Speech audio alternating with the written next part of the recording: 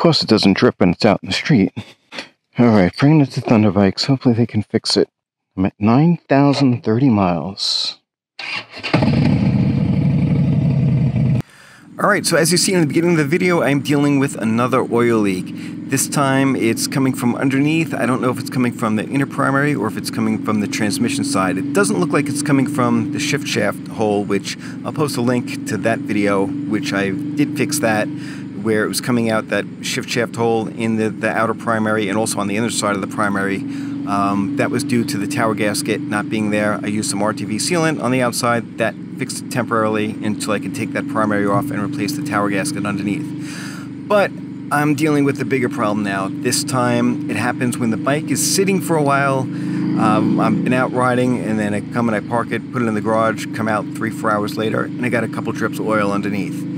And it seems to be, once the bike is leaned, it's leaning to, or it's leaking from the left. So I'm thinking it's coming from the transmission seal, because if you look underneath, it's not, if the bike is parked, all the oil is going to be pulled over on the left side, on the primary side. I don't think it's going to defy gravity and creep up the other way and go over the belt and cover the front spool like that. And it's hard to tell what fluid it is, because it seems to be very similar to the transmission fluid. So I don't know if they've used Formula Plus in the transmission and also in the primary, or if they used different for the transmission, but they seems very similar. So I'm having a hard time telling which it is.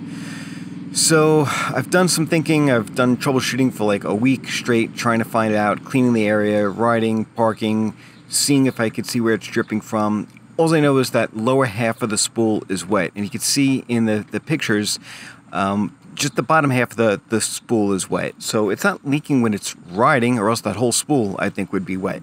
It looks like while it's sitting, oil is dripping onto it, and that's where I'm having a hard time figuring out if it's coming from the transmission side or if it's coming from the outer, or from the inner primary side. So I've decided to throw in the towel, and I'm bringing it to Thunderbikes, Long Island, right over here in Port Jeff, where I live. And I'm just having them take a look at it, because either or, if it's the inner primary seal or it's the transmission seal, that whole inner and outer primary is going to have to come off. The clutch basket's going to be have to removed. All the seals are going to have to be removed, and I'm going to need some special tools to do it that I don't have. Nor do I have the time or the skill set to really troubleshoot this. If it was the winter, maybe I would attempt it. This way I'd have time to do it and could really troubleshoot and borrow tools from friends as needed, etc. But it's summertime and I want to ride and I just want to get it fixed. So I am dropping it off over here, the Thunderbikes, and hopefully she'll be in good hands. I know the guys over here are really good, and hopefully they'll have a quick turnaround time, and we'll see. So stay tuned for part 2. When I get a call from them and they figure out what it is and what the solution is to be fix this, and hopefully it won't be too long. All right, thanks again, everyone. Stay tuned for part 2, and let's keep our fingers crossed. Have a great one.